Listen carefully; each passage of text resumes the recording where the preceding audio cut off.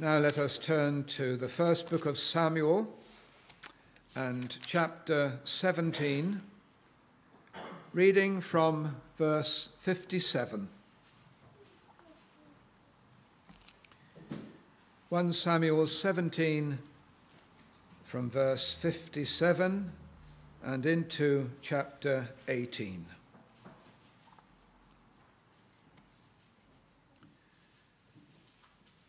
And as David returned from the slaughter of the Philistine, that is Goliath, Abner took him and brought him before Saul with the head of the Philistine in his hand. And Saul said to him, "Whose son art thou, thou young man?" And David answered, "I am the son of thy servant Jesse, the Bethlehemite."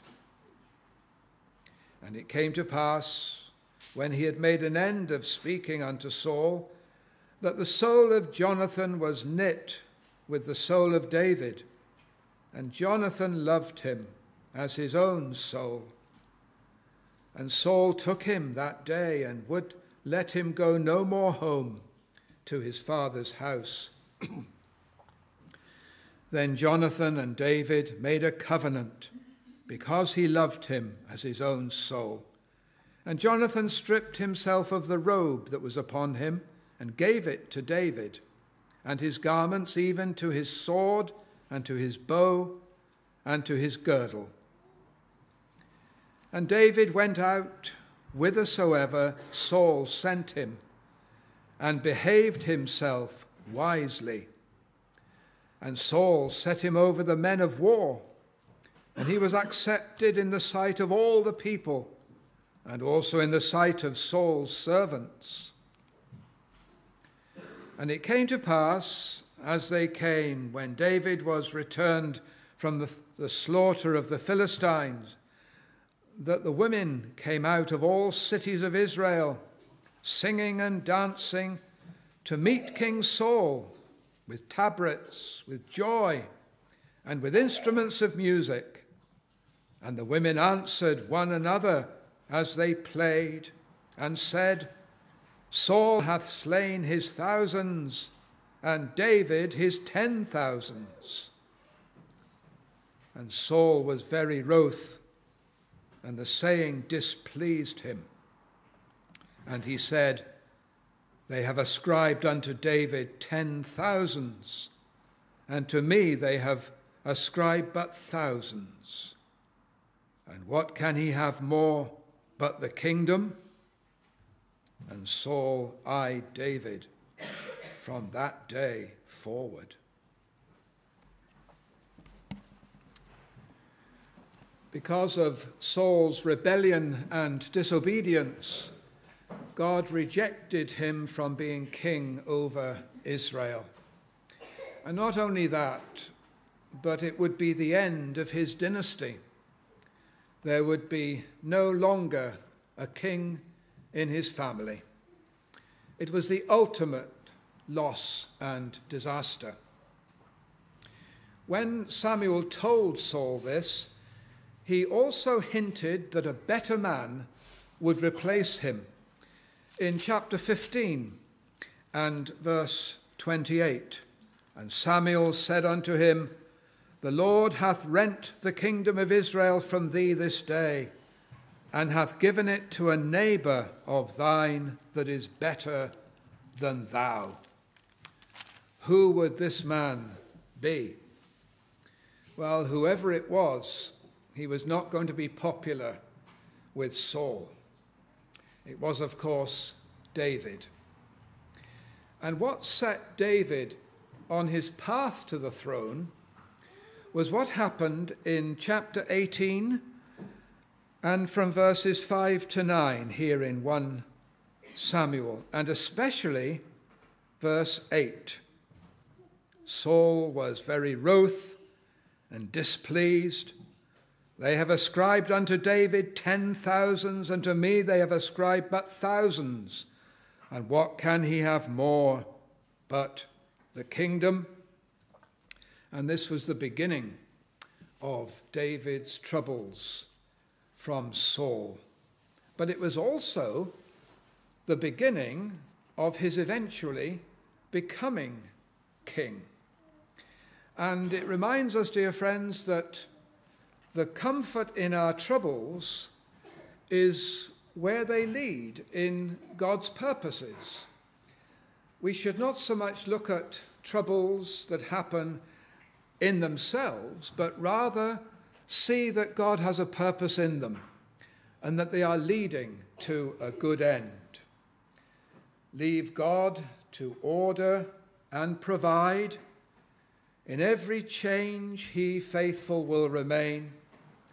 Be still, my soul, thy best, thy heavenly friend, through thorny ways leads to a joyful end. It was a rough and thorny path for David to the throne of Israel, but it was God's way of preparing him and training him so that he would be a far better king than Saul could ever be. And life's difficulties are God's appointed way of doing us nothing but good and making us more useful. In principle, David's antitype, the Lord Jesus Christ, of whom David was a type, it was like that for him too. The way to exaltation at the Father's right hand, giving him glory, was through the way of suffering and the way of the cross. In Hebrews 12 and verse 2, for the joy that was set before him, he endured the cross, despising the shame, and is now set down at the right hand of God. So the principle then, that even though things are hard, they lead to that which is much better than they would have been if things had been easy. But let us look at verses 5 to 9 in 1 Samuel 18, because there are important lessons for us here. They speak to us about being wise and not being wise. And let us then look at this and see, first of all, wisdom in verse 5. And David went out whithersoever Saul sent him and behaved himself wisely. It's not easy to be wise. It's more than our knowing about things. Comparatively easy to know about things, to gain facts and information and knowledge, but wisdom is the application of what you know, so that our words are right and our actions are beneficial. You'll notice here, David behaved himself wisely. True biblical wisdom is always practical and always bears fruit in terms of our actions and our conduct, the courses we take, the way we handle people, and all that kind of thing. And it's the opposite of making blunders and costly mistakes. Proverbs 28, verse 26, whoso walketh wisely shall be delivered from the other possibility of getting things so badly wrong. You can see it illustrated in the case of Solomon. In 1 Kings chapter 3 and verse 9, you have three words: understanding, judge, discern. And then in verse 12, wise. So these three go to making up being wise. Right understanding, right judgments in things, discernment. Now, what was it for David here? How is it that any of us is ever made wise or grows in wisdom? Well, here, for one thing, David had glorified God. You notice in verse 6, it came to pass as they came, and when David was returned from the slaughter of the Philistine, in the margin, the slaughter of the Philistines. This was a latest campaign against the enemies of the Lord. But it's an echo, isn't it, of what we read in verse 57 of the previous chapter. David returned from the slaughter of the Philistine, Goliath, with his head, Goliath's head in his hand. And we know that before David was so mightily used to bring down that giant, David said, verse 45 of 1 Samuel 17, "Thou comest to me with a sword and with a spear and with a shield, but I come to thee in the name of the Lord of hosts, the God of the armies of Israel, whom thou hast defied." And so you see, all David's trust was in the Lord as he swung that sling around, and that stone left it and sank into the head of Goliath and brought him down to his death. David had God's glory in view, and now he comes from another campaign against Philistine armies, and it's the same thing, surely, giving glory to God that there has been this great victory. And dear friends, it tells us that the context in which any Christian is made wise is when there is a single eye to God's glory. And you've got it illustrated in Matthew 6, verse 22. The light of the body is the eye, and if thine eye be single, thy whole body shall be full of light. In other words, a single eye to pleasing and honouring God. And that has an enlightening effect. And it grants to us that ability to have the understanding, the judgment, the discernment that leads to wisdom. In other words, it clarifies things when we really want to glorify God. If we are seeking ourselves and promoting ourselves, that darkens things and will be stupid and unwise and do everything that's wrong. But there's an enlightening effect. We see as we should see when we keep God's glory in view. Illustrated again in Psalm 36, verse 9 that we sang earlier. In thy light shall we see light. Look to God and seek to honour and glorify him, and he will look to you and show you what is wisdom's way. And so David behaved himself wisely in giving God the glory, and that became his wisdom. Another thing is this, that David had the Lord's presence. Over a bit further into 1 Samuel 18, you find in verse 14, similar words, and David behaved himself wisely in all his ways, and the Lord was with him.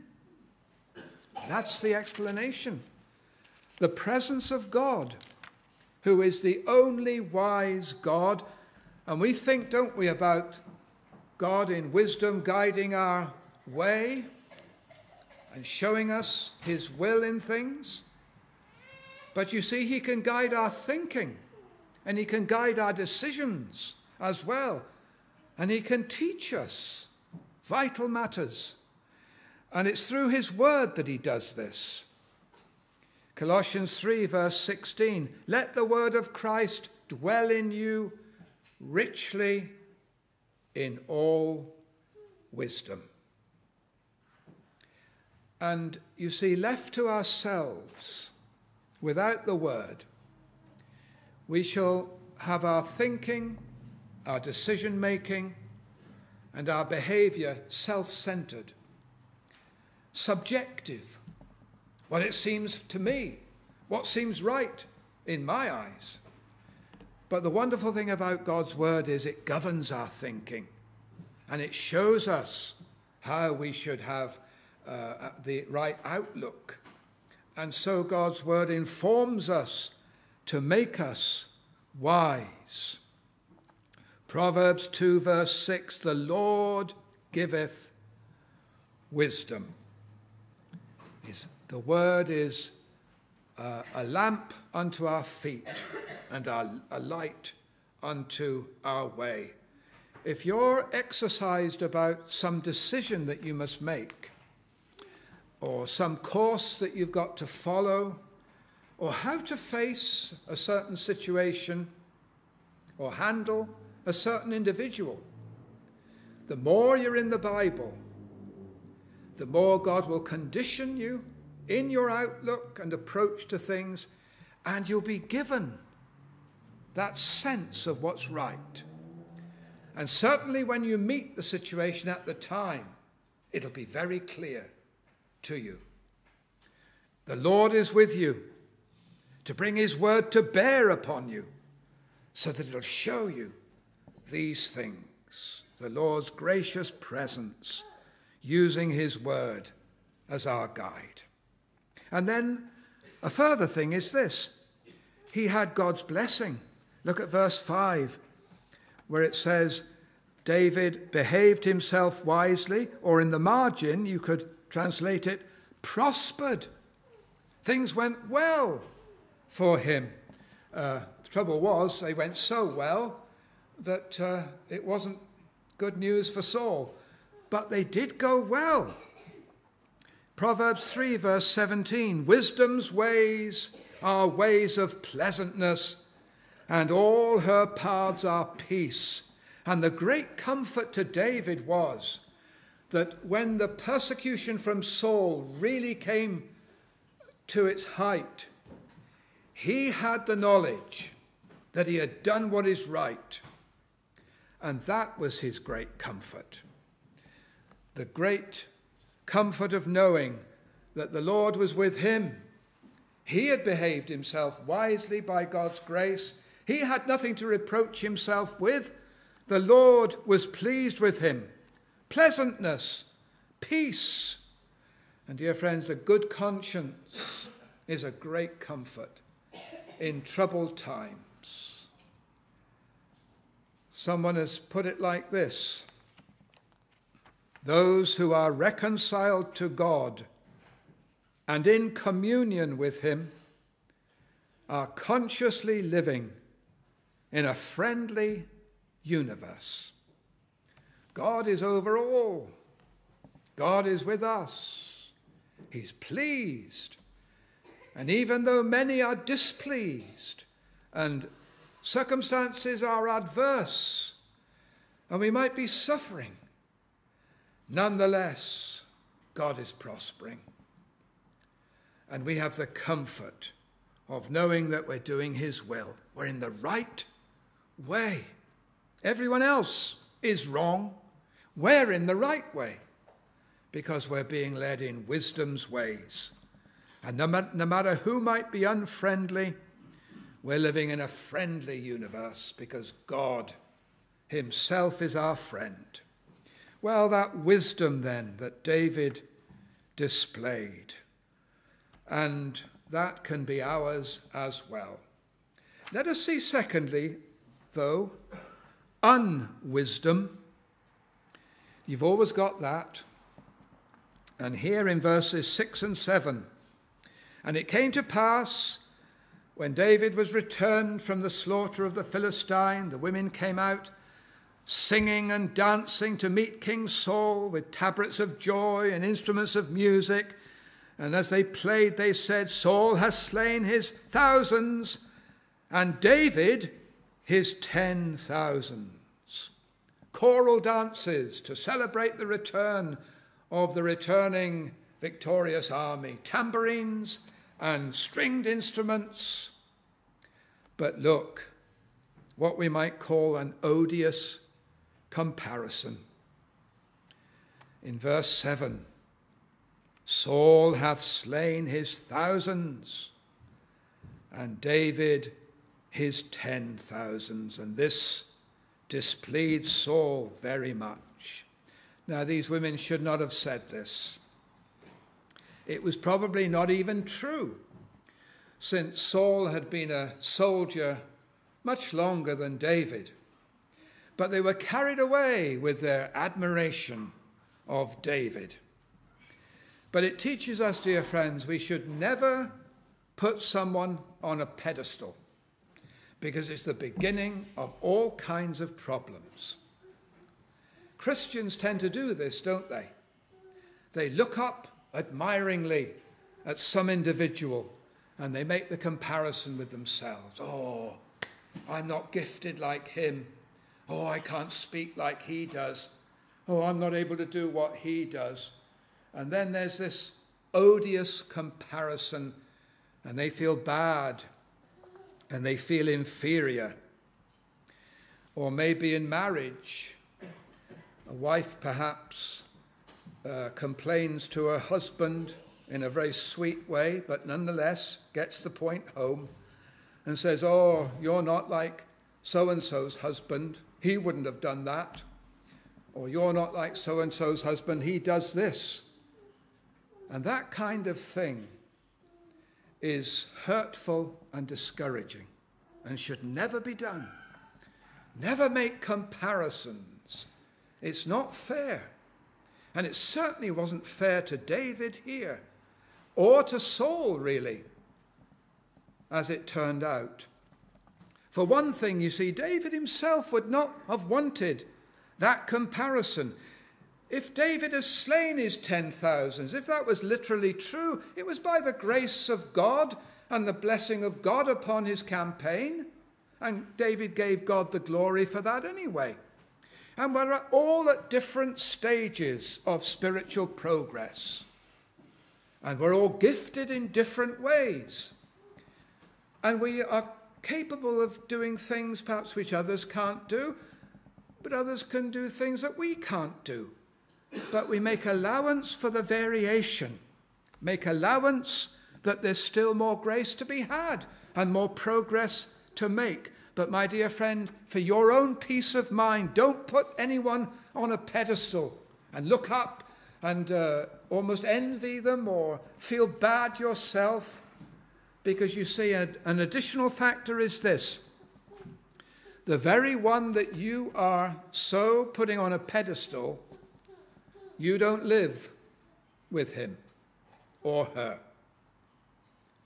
It's been said that no man is a hero to his valet. And what someone is like at home is what they're really like. And it then becomes not quite as it seems, and the bubble can be pricked. Now, I'm not saying there's hypocrisy, and a Christian is one thing in church and a totally different thing at home, but I'm saying this, that home life is the real proof of grace, or sometimes the lack of grace. And it could be that that person that you've put on that pedestal sometimes bemoans their own sinful failures in the domestic realm and has to repent and cry to God for more grace. But you don't see that. You only see what you see. And so don't put people on a pedestal. And don't make comparisons. Thank God for what you are, and pray God that you'll have more grace to fully be what he wants you to be. And you see, the thing is here that the one who is unfavorably compared is put into temptation. In verse 8, Saul was very wroth, and the saying displeased him, and he said, they have ascribed unto David 10,000s, and to me they have ascribed but thousands. And then he realizes, what's next? He's going to have the kingdom. And he sees all these thoughts in his mind now, and all the carnal stirrings up.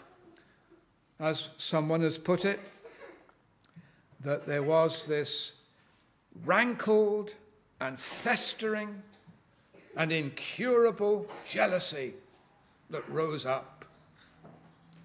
And so these women, they should not have done this. Saul began to resent this paragon of virtue, this David that he was being compared with in the women's praises. And oh, what a unwise thing this was. What an unwise thing. In military terms, if they wanted to sing praises, well, give Saul and David equal due. But too late, you see. And little did those singing women realize what would become of their innocent but unwise words. Once you say something like this, you can't take it back. Once it's been said, the rankling, the carnal reaction begins. And it causes, I say, so much difficulty and temptation to the one unfavorably compared. So the unwisdom. And it shows, doesn't it, that to be wise would be to refrain from making such comparisons. But Christians are not wise often, are they, in how they put things. They speak of someone in comparison with another, one preacher in comparison with another preacher, one church in comparison to another church, and there can be then these beginnings of struggles with jealousy and rivalry and that kind of thing. And here is something to be avoided. Let's look thirdly, not only at the wisdom of David and the unwisdom in these women, but let's now look at the foolishness of Saul himself. Verses 8 and 9. Saul was very wroth, and the saying displeased him, and it made him brood over the words of the song. Now, how much better it would have been if he, hearing these words, 10,000 slain by David, thousands slain by me. But praise God, thousands of the enemies of the Lord slain. And that's all that mattered. And God had blessed the arms of these two leaders and the armies that had fought against the Philistines. How much better it would have been for Saul to have actually rejoiced, even if David had slain more, apparently. What does it matter? The fact is, the work has been done. What does it matter? Who has the credit? Who has most credit? These are the enemies of Israel. This is the work of the Lord. This is for his glory. That's the only thing that matters. We should be together in this. Now, who is Saul really serving in this? He's not serving the Lord. He's serving himself. That's the great problem for him. In Romans 12 and verse 15, it says, rejoice with them that do rejoice, and weep with them that weep. Now, you see, we're found out just here, aren't we? Because it's far easier to commiserate with someone than it is to hear of someone's great success and some wonderful thing that's happened, and then to frankly and honestly be pleased for them. Isn't that so? It finds us out, our wicked hearts. We can more easily sit down with someone and hold their hand and say, oh, I'm so sorry for what's happened, and I'll pray for you, than if, say, we're a parent with unconverted children, and someone comes in and says, the Lord has saved my son, wonderfully converted, and then haven't saved mine yet. And then the challenge to rejoice. You see, it's far easier to commiserate than to rejoice. Or a minister comes to a fellow minister. You know what? Last Sabbath, the Lord saved 3 people in the congregation. And there actually are real conversions. There's no question about it. The Lord really visited us.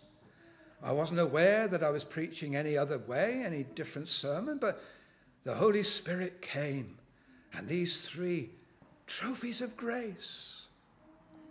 And of course, we're really encouraged as a church through this now. And moreover, there have been other things, which I won't go into. And then this minister who's seen no conversions for years and has a very tiny church wants to rejoice, but can't help reflecting upon his own apparent fruitlessness, apparently.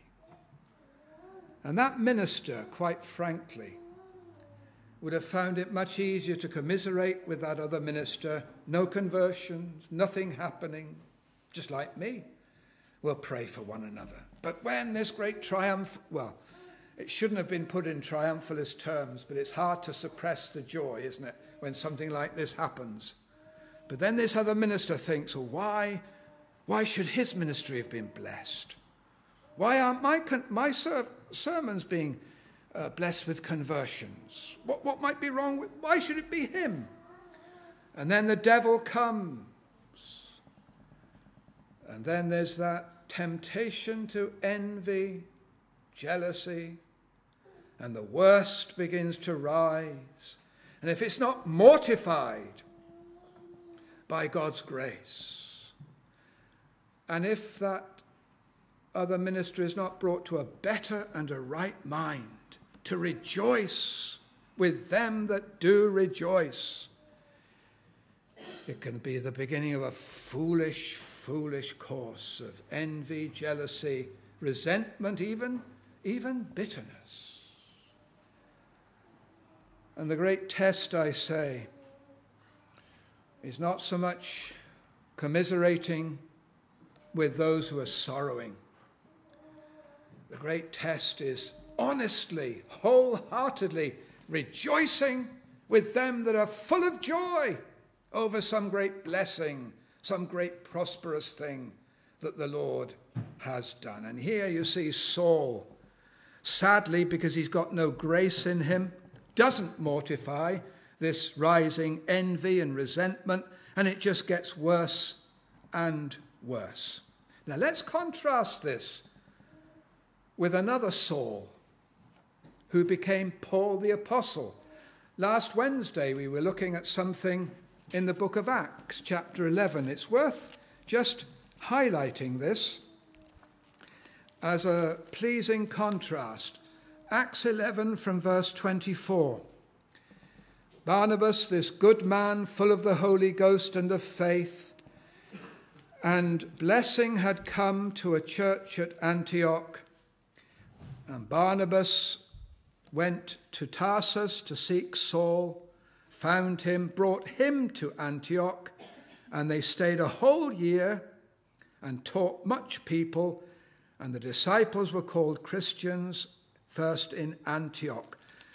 But the point made last Wednesday evening was that although this was an excellent move for Barnabas to bring Saul, now Paul, to help in the ministry at Antioch, whose gifts were emerging and who it was clear was going to be the one who would be the leader, Barnabas, in doing this, secured the beginning of his own eclipse. Because Paul rises in prominence after this, Barnabas fades from the scene, But we don't read that Barnabas has a problem with that. Because what really means more to him than his prominence is the work of the Lord, and that the Lord should be glorified, and blessing should be in this church at Antioch. He could sink his own name and reputation and his own feelings under the great thing that mattered more than anything else, the furtherance of the gospel, the glory of our Lord Jesus Christ. And Barnabas could truly rejoice in the blessing that Paul now took forward in preference to Barnabas. Incidentally, it's thought that maybe John Mark, Barnabas' nephew, whom they took on the first missionary journey with them, he deserted halfway through. And it's thought that one reason why John Mark deserted was because he was resenting his uncle being eclipsed by Paul, and Paul growing greater and greater, and Barnabas, his uncle, getting lesser and lesser. But never mind. Barnabas is not caring about that. But sadly, this foolish pride, Saul getting so bitter. People full of themselves cannot bear to hear anyone praised but themselves. Vavasor Powell, one of the Puritans, put it like this: "'Tis very hard to behold our own gifts without pride, and the gifts of others without envy." And if we did but know it, the root cause of all family problems, church troubles, is pride. Proverbs 13, verse 10, "Only by pride cometh contention, but with the well-advised is wisdom." Trace every conflict and every falling out and every division and every trouble, whether in family or church, between friends, church members, whatever, trace it back and you'll find human pride, envy, jealousy at the root of it. And that's why wisdom and the meekness of wisdom oils the wheels of fellowship, friendships, relationships. Sadly, Saul here now, this is going to be the issue between him and David. And he didn't do anything to deal with it. Of course, because he's graceless. Hebrews 12 and verse 15. What a warning to us this is, dear friends. In every realm. Hebrews 12 and verse 15.